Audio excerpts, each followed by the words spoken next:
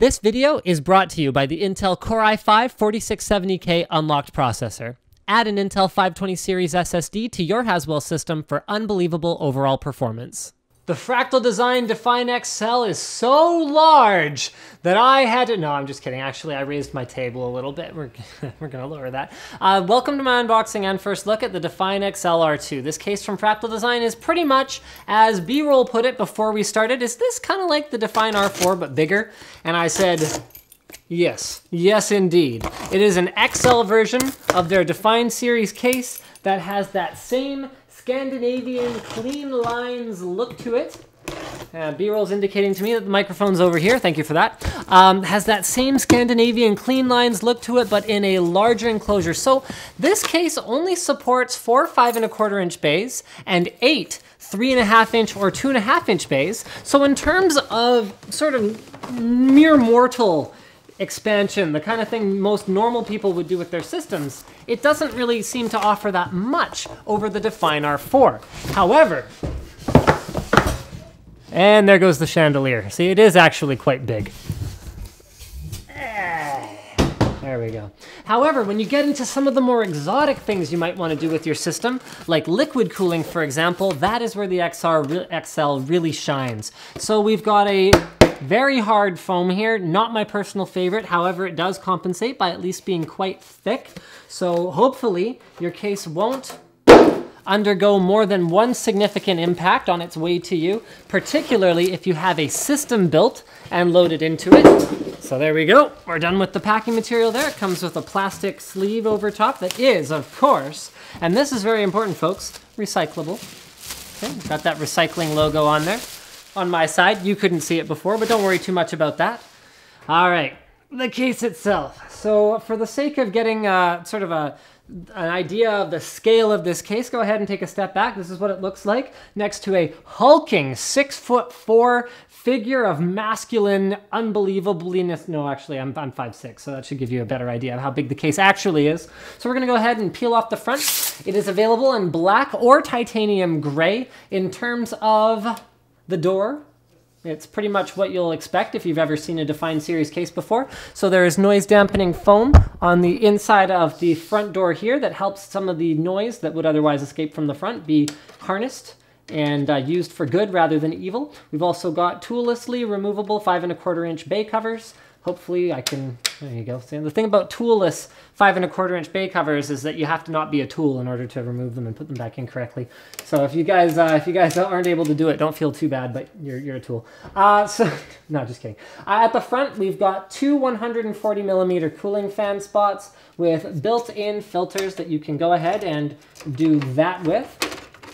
Okay, you also have the option to mount 120mm fans here using the optional holes. But you can see that the toolless mechanism that uses clips right here to mount the fan is only available with 140mm fans. The case itself includes their new R2 series fans, which have better bearings than the older fans. They spin at 1000 RPM, which is in line with the cool and quiet, but mostly silent, mostly quiet theme of this particular case. You can also see that there are mounting options right here for 140 or 120mm things from the inside as well.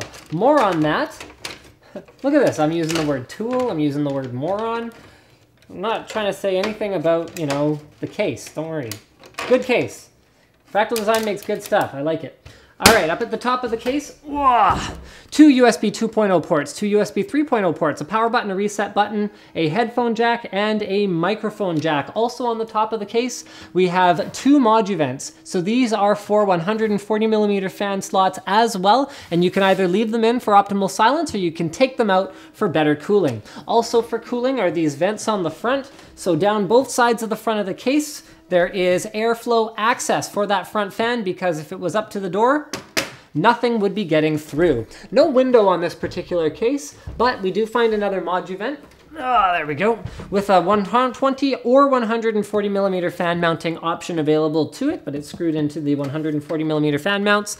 And finally, let's move around to the back, where we've got another 140 or 120mm fan mount, I/O, as well as 9 PCI slots. So you can fit your XL-ATX motherboard in there, and your firstborn child, and a muffin, and probably some like cigarettes if you're trying to hide them from your family.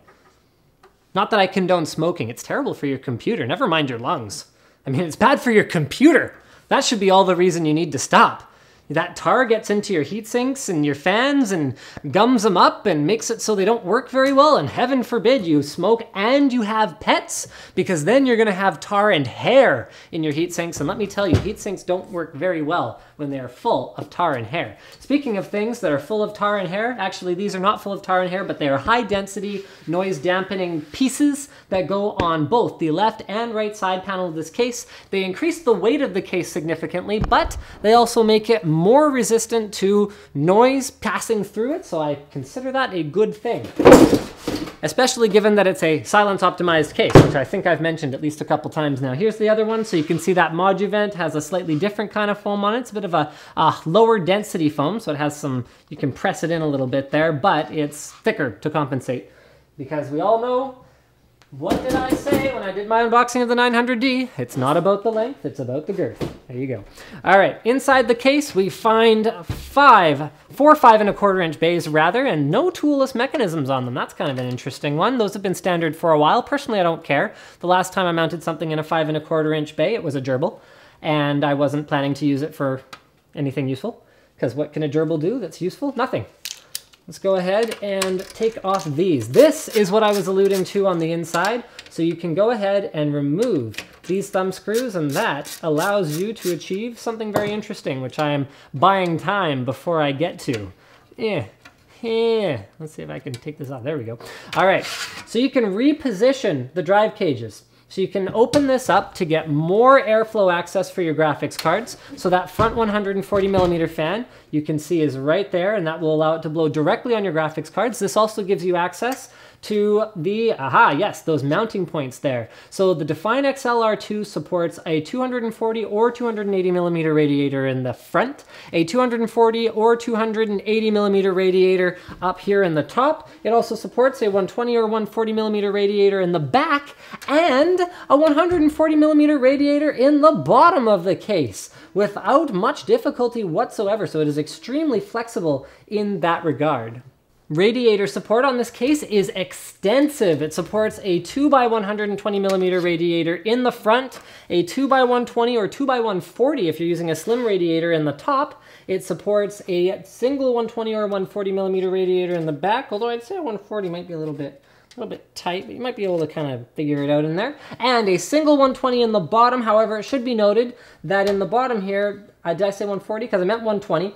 In the bottom here, you might have a little bit of difficulty with that if you decide to reposition the front hard drive cage. So this hard drive cage, let's go ahead and close that, can move in about this much, giving you the ability to install thicker radiators up there, no problem.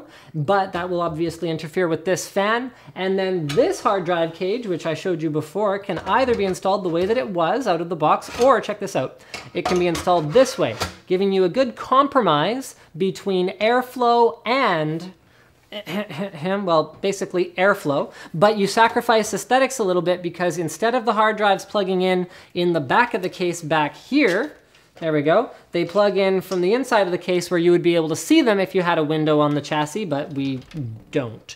So not too worried about that. Also on the back of the case, we find lots of other things. We've got a large CPU cutout, as well as cable management holes for your 8-pin, your, I don't know, other pin, your 24-pin, your 6-pin, your 8-pin, your other more different 8-pin, your front connectors. So these are all black cables, which is nice to see. There's your front USB, there's your front HD audio, there's your front USB 2, as well as your power and reset. All things that you will most assuredly need. The case does have built-in fan control that I missed when I was at the front here, because I totally forgot. 12 volt, 7 volt, and 5 volt are available with 3 different positions on the switch, and these can be plugged into 3 separate fans. Conveniently, the case includes 3 fans. Boom. Mind blown. So you plug that in using this guy right here. So there's Molex power for that, as well as the 4 3-pin connectors for the fans themselves. I think that is pretty much going to wrap it up for the Define XLR2. Thank you for checking out my unboxing. Let me know what you think. Would you prefer the compact functionality of the Define R4, which is significantly smaller than this guy, or do you prefer the largeness and the flexibility to add more advanced cooling options to the case, or a longer motherboard, or more graphics cards, and would you go with something like the Define XL instead? Don't forget to subscribe to Linus Tech Tips. Don't forget to like the video. It helps me out a whole lot. And just trying to think. Ask them to comment, ask them to subscribe, ask them to like.